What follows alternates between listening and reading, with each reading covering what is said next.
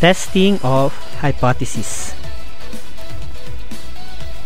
In testing of hypothesis, we are going to define first what is a hypothesis. Hypothesis is a hypothetical thinking to draw out and test its logical or empirical consequences as well as clause of a conditional statement. Hypothesis is any assumption or assertion made on the distribution of a sample population which is either true or false. Usually, these assumptions are stated as everything is the same, equal, or no significant, but if this assumption is said to be false, then there is always an alternative hypothesis. In conducting a quantitative research, hypothesis and hypothesis testing is very important. Hypothesis testing is also called a significant testing. This is a statistical procedure in determining which hypothesis is more acceptable as true or which hypothesis is more likely to be false. In order for us to formulate that one, we are going to have these steps in testing hypotheses. The first one, we have to formulate the null and alternative hypothesis. For the null hypothesis, this is a statement being tested which usually denoted by H sub O. It is assumed that the computed figure is the true value of the parameter being tested at hope or rejected. Let's have this example. The performance of male students is the same with the performance of the female students. Next one, the mean of the first variable is the same with the second variable. Third example, there is no significant difference on the performance between the respondents. And the fourth one, the distribution of farmers according to age is normal. As you notice, for these four examples, they are saying the same thing.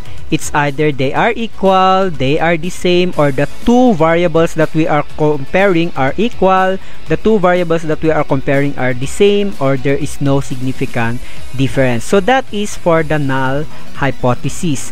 We are assuming that the two variables are the same, or the two variables doesn't have a significant difference. So as you notice, with the four given examples, they are speaking the same. Like between the two variables, they are the same. Between the two variables, there is no significant difference. Or the distribution of farmer according to age is normal.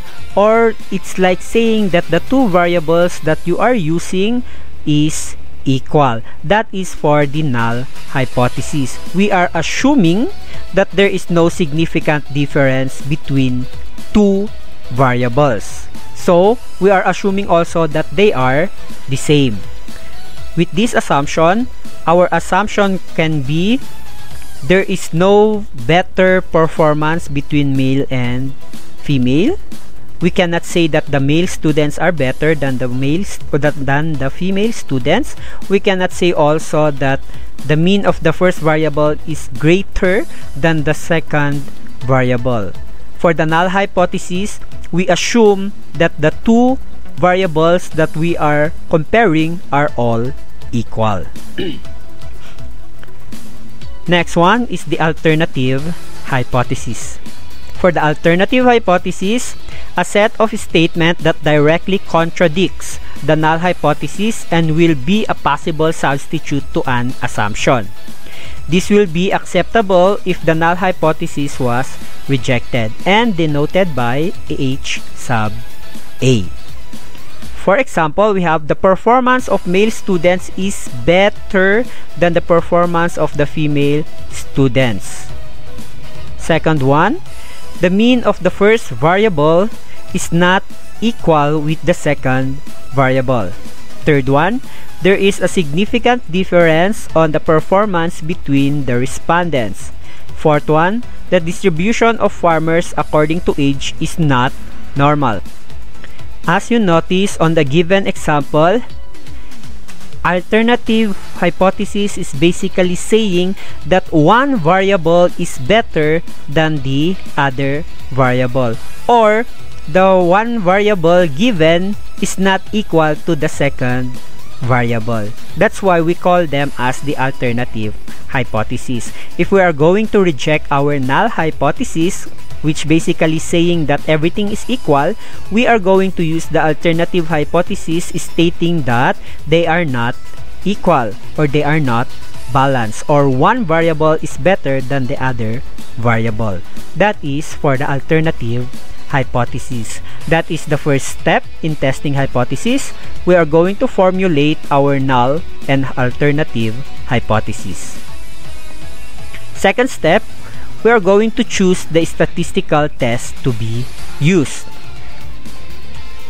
In the previous video that we had, we discussed the different parametric and non-parametric tests that we are going to use in our research. So this depends on the result of the exploratory data analysis. If it meets the assumption of the normal distribution test when we use the parametric test, and non-parametric test if it fails the assumption. So we are going to use the parametric test if we met the assumptions, and then non-parametric test if we fail the assumptions. Then we have the third step. We have the computation or the data generation.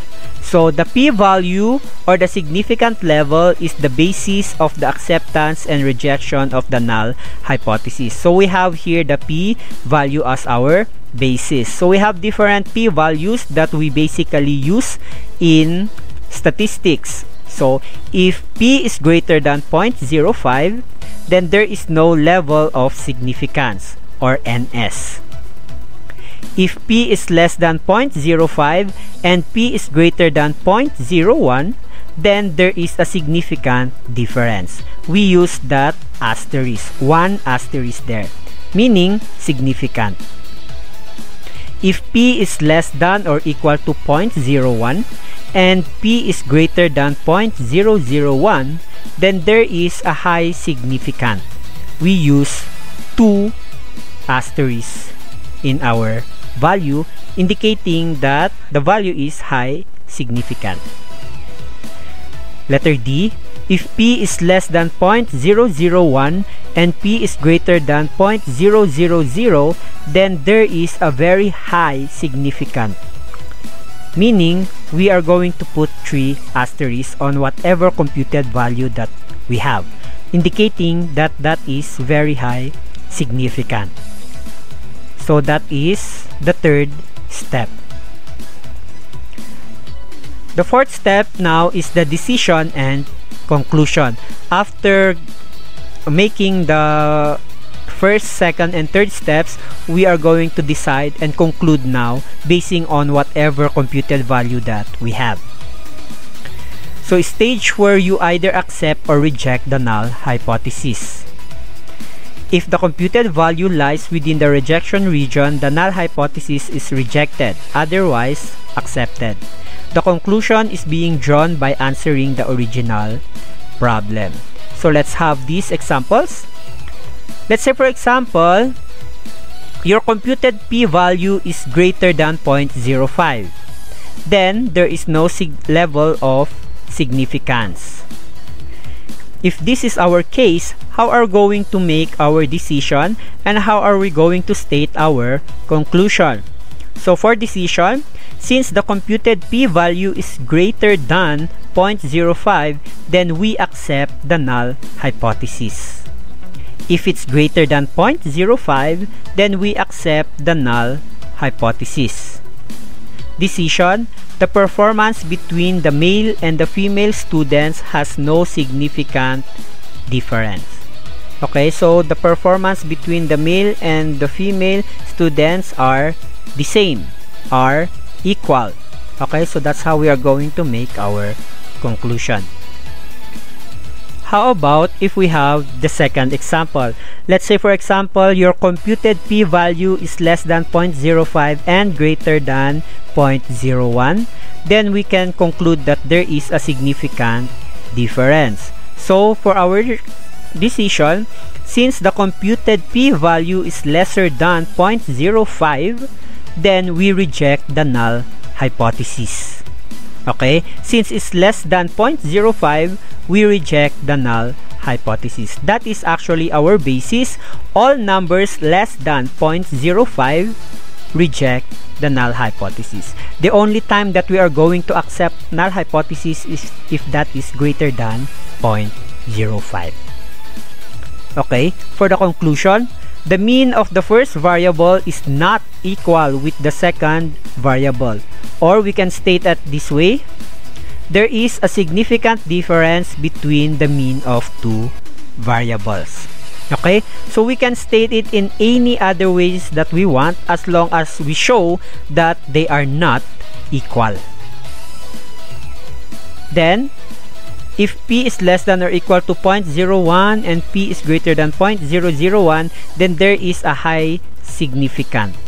Then, otherwise, for letter D, there is a very high significant.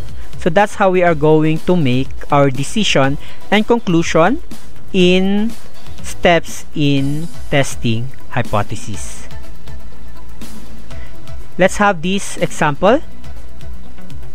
A professor wants to determine who performs better between the two sections of students.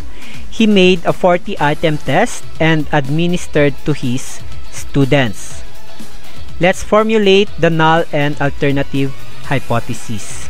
So we have two variables, two sections of students, and 40-item test administered to his students. So how are we going to formulate our null hypothesis? Let's start with the null hypothesis. There is no significant difference between the performance of the two sections, meaning the performance of the two sections are equal. For the alternative hypothesis, there is a significant difference between the performance of the two sections. What other ways can we have for the alternative hypothesis? We can just say that the performance of the first section is better than the performance of the second section. The performance of section A is higher than the performance of section B. We can state those alternative also. Then, choosing statistical tests. Let's say, for example, we did parametric test or non-parametric test, which will be discussed soon as we go on. Then we have computation or data generation at 0.05 critical value. Then letter D, decision and conclusion. Say for example, decision, accept the null hypothesis if p-value is more than 0.05 but reject it if it is lesser than 0.05, and accept the alternative hypothesis. Okay, let's say for example, the computed value that we had is 0.052. What would be our decision? Are we going to accept the null hypothesis or are we going to reject the null hypothesis? Again, the computed value is 0.052.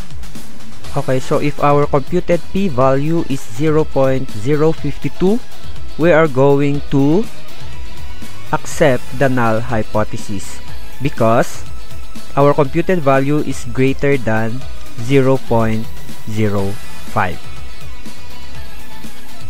Okay, so the conclusion will be depending on the decision, and then the decision is depending on the computed p-value here.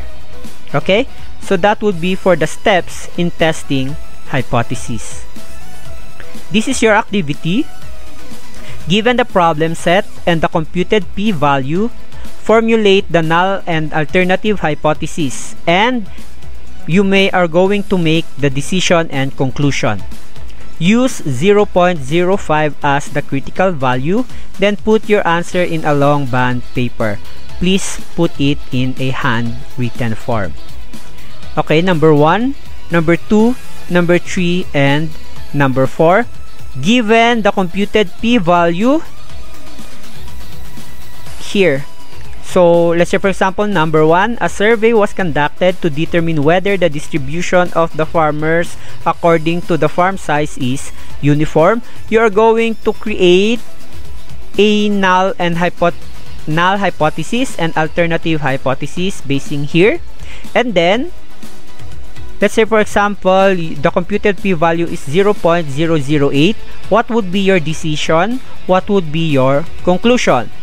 If the p-value is 0.039, what would be your conclusion? What would be your decision? So that's all for today.